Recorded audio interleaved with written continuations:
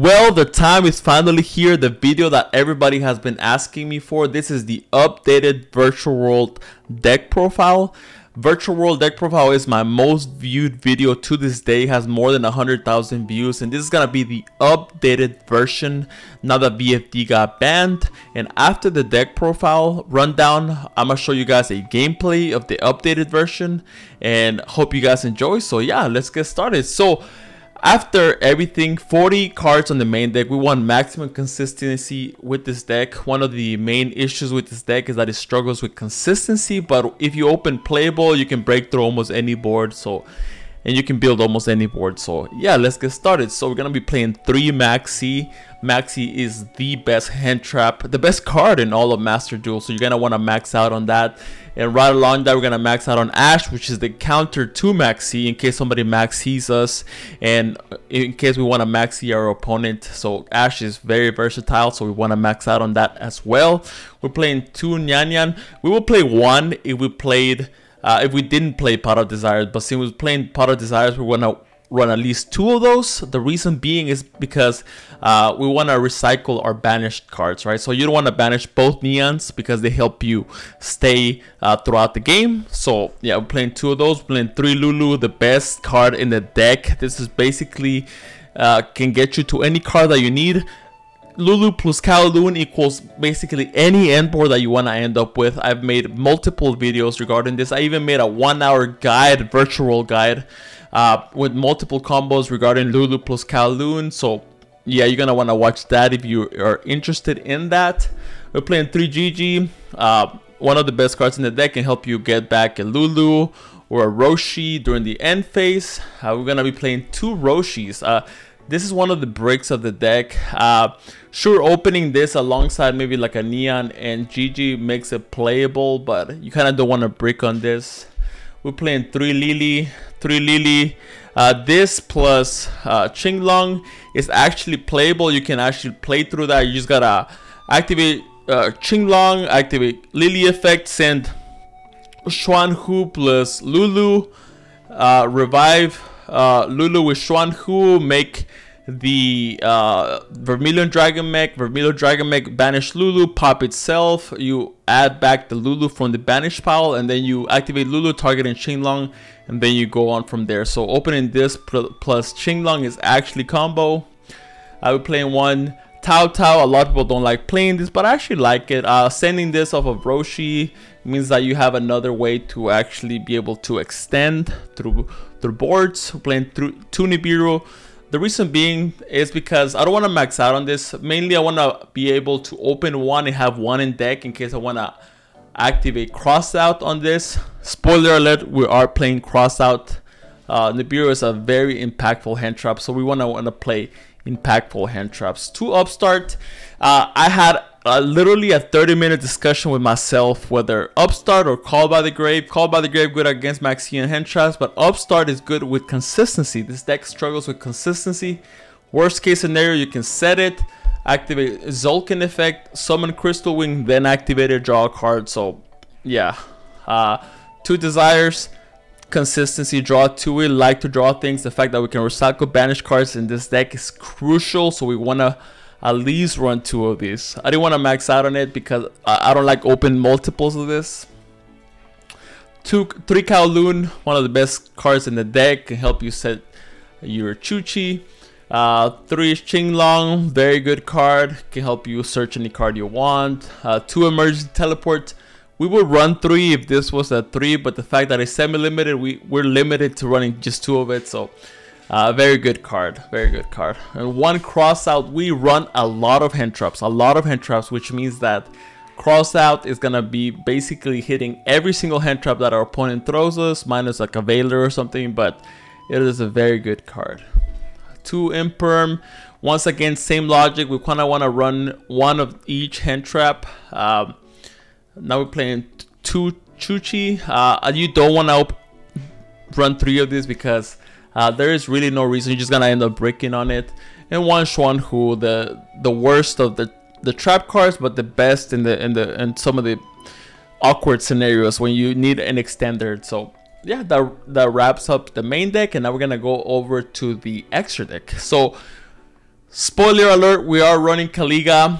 So you might be wondering, how can you make this? Well, you make this with the Muddy Mud Dragon and the Zulkin. So Muddy Mud Dragon plus Zulkin can actually give you access to the Invoke Kaliga. Usual end board, you make Zulkin, set a spell a trap card, summon out the Crystal Wing.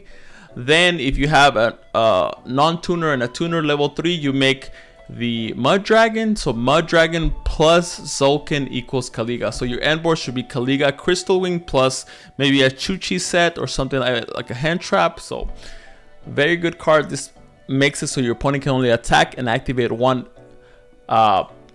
effect per turn. So a very good card. So we're playing Charge Warrior, is a draw 1. Very good card. Coral Dragon, draw 1 plus a tuner. Very good card. Helps us make Zulkin. Muddy Mud Dragon helps us make Kaliga. Kaliga is basically the replacement for VFD. I would be running VFD, trust me, if VFD was still legal, but since it's not, we have to run a replacement. And Kaliga, I think, is one of the best replacements in all of Yu-Gi-Oh! Playing Jiju helps you deal with back row decks. Crystal Wing because of the Zulkin play. We're playing one Vermilion Dragon Mech. Very good breaking boards and helping you play with hands that you can't play, like the one I talked about, like Lily plus Qinglong, right? Lily plus Qinglong makes you Vermilion Dragon Mech, and then you can actually combo off from there. So one Shen, a lot of decks that need like Link summoning really cannot out Shen. Like they need their stuff to go to graveyard, but with Shen it gets banished instead. I love Shen. This is one of my favorite monsters in all of Yu-Gi-Oh! Very good card. Recycles itself, puts stuff that's banished into the graveyard. Very good card.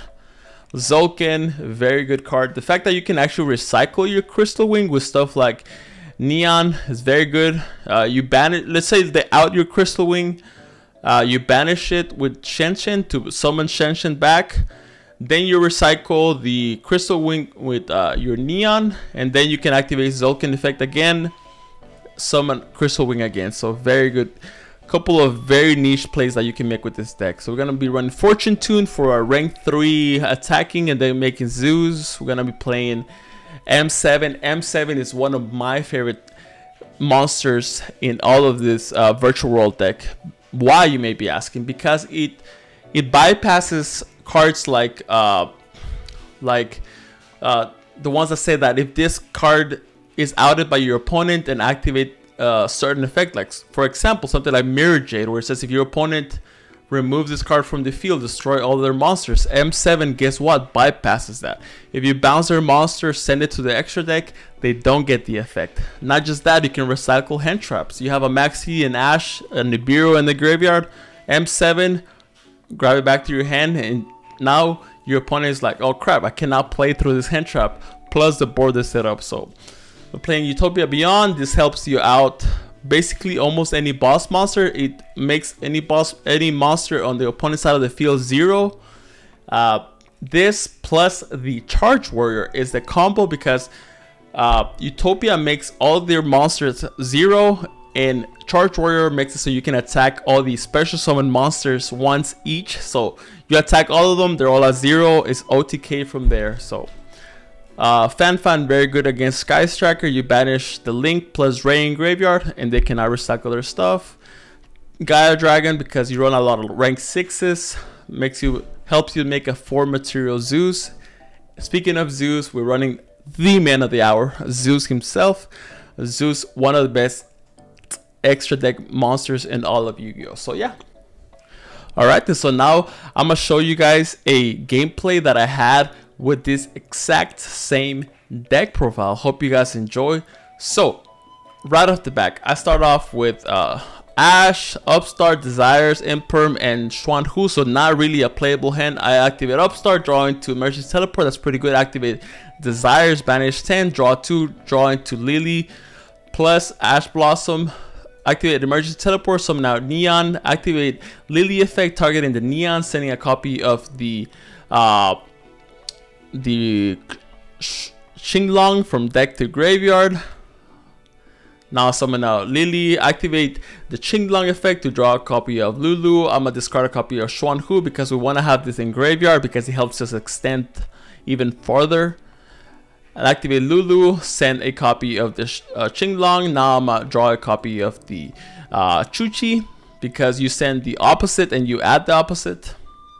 I'm gonna go ahead and synchro both of those off into a copy of the Coral Dragon. Now we're gonna make our Zolkin because we control a level 6 tuner and a level 6 non-tuner.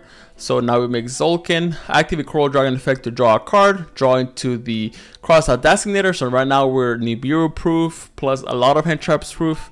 We're gonna set a copy of the Chuchi, activate Zolkin effect, go into Crystal Dragon, activate the Xuanhu in the graveyard to summon out the Lulu from graveyard. Discard a copy of Ash. We don't care about discarding Ash because we already have another Ash in hand. Now I'm gonna go ahead and revive the Neon with her own effect. When a level 3 gets summoned, I can summon it. Now I'm gonna overlay both of those into a copy of Fortune Tune.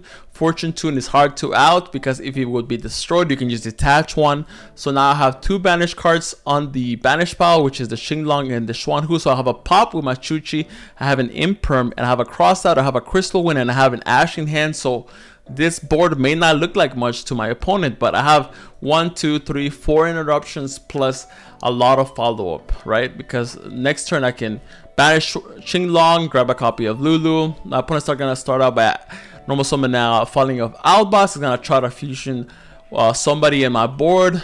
I'm gonna activate Crystal Wing because I don't want my monsters to get fusion. He's gonna go ahead and chain a copy of Super Poly, discarding a copy of the Dark Lord enchantment.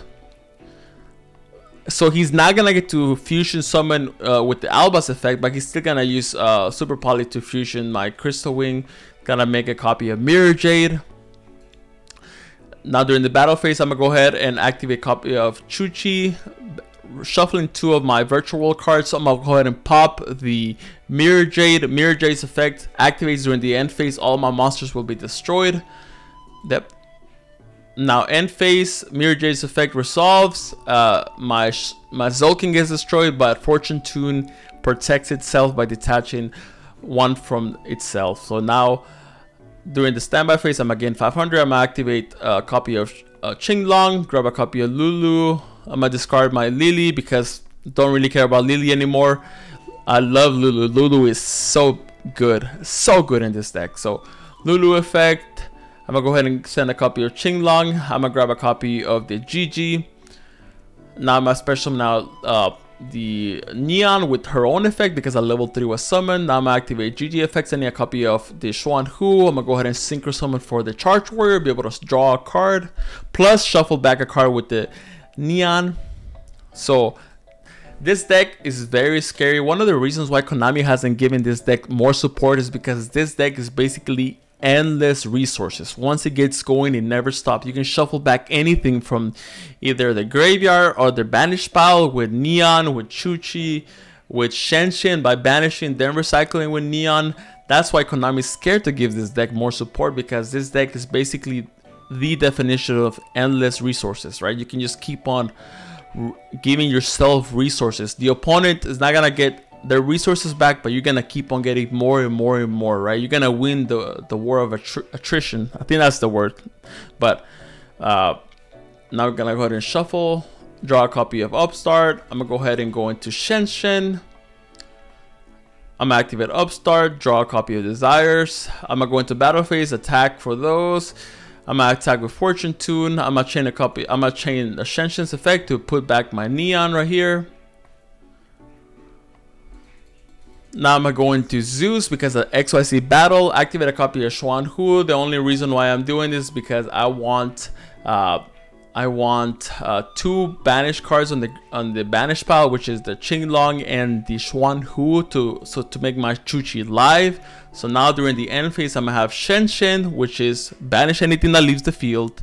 Zeus, wipe everything. Imperm, Crossout, Chuchi, Ash Blossom, and now I might be able to grab Lulu with my GG effect that resolves during the end phase. So yeah, good luck my opponent with 3 cards in their hand being able to out this board. So he's gonna go ahead and activate Dark Lord Eggshell. I'm gonna go ahead and chain Ash to that because I don't want him to draw cards or add anything. Now he has one card in hand. What will he do? Normal summon Alibur. I'm just gonna go ahead and chain a copy of Infinite Impermanence to that. I don't want him to get access to the Branded Fusion. And my opponent is just gonna wrap it up, right? Because guess what? He was not gonna be able to out my board. But yeah, that wraps up this video, guys. Hope you guys enjoy. Hope you guys have fun destroying your opponents using Virtual World, one of the best decks ever made in Yu-Gi-Oh! But as always, guys, this was Yata here, and I'll catch you on the next video. Take care.